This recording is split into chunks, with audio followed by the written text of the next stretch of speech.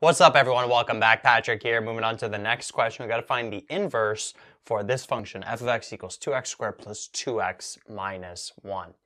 So when you get a quadratic like this in standard form, what you got to do with the quadratic first before finding the inverse, let's rewrite it over here, is you got to take that quadratic and convert it to vertex form. You got to complete the square because right now, let's, instead of putting f of x here, let's put a y. If we were to interchange the x and y, you would have two y's to isolate here. Okay, so it would be tough to isolate for a y. So we first have to complete the square on this. So the way we would do that, we would take out a 2 from the first two terms. We'd end up with x squared plus x, like that. Then we have minus 1 on the end. Then what we would do is we would take this b value here in the bracket.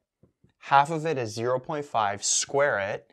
0.5 squared is 0.25. We'd have plus 0.25 minus 0.25. And we'd have a minus 1.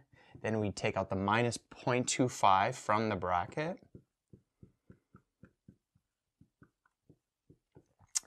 And 2 times negative 0.25 would give us negative 0.5. Then we'd have a minus 1 here. So then we'd have 2. Then we over here, this is a perfect square trinomial. It would be x plus 0.5 to the power of 2. Then this would be minus 1.5 like that. All right, so we took this, converted it to vertex form, and now what we could do is interchange the x and y. And now we could isolate for this y. So we would bring the 1.5 over, so we'd have x plus 1.5 equals 2 times y plus 0.5 to the power of 2. Divide both sides by 2, so we'd have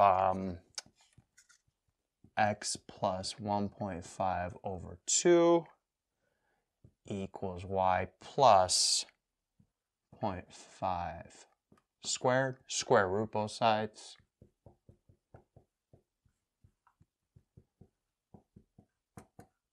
Then bring the 0.5 over. So we'd end up having y equals the square root of x plus 1.5 over 2 minus 0.5.